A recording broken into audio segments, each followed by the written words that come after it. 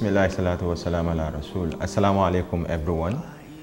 I'm back again today on the Beautify Your Dua series. The name of Allah that we will be talking about today is Al-Mateen. Al-Mateen is the possessor of strength.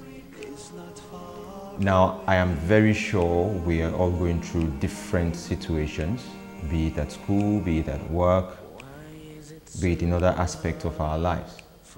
Al-Mateen is always there for you. Just remember that. Now, I implore you to imbibe Al-Mateen in your dua this month of Ramadan, and remember that Al-Mateen will always be there for you.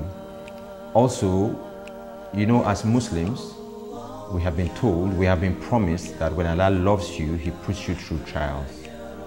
Don't give up. These trials, remember, what doesn't kill you makes you stronger. Remember Al-Mateen in your dua this month of Ramadan, and use Al-Mateen as much as possible to strengthen you to go through all the trials of life.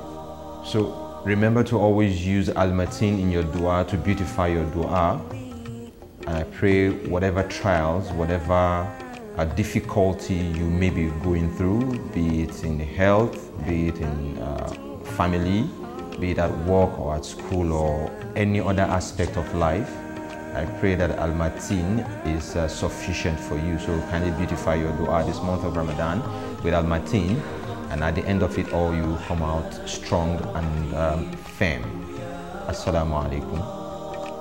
Ya Allah, Ya Wadud, Ya Ghafur, Ya Rahman, Ya Rahim.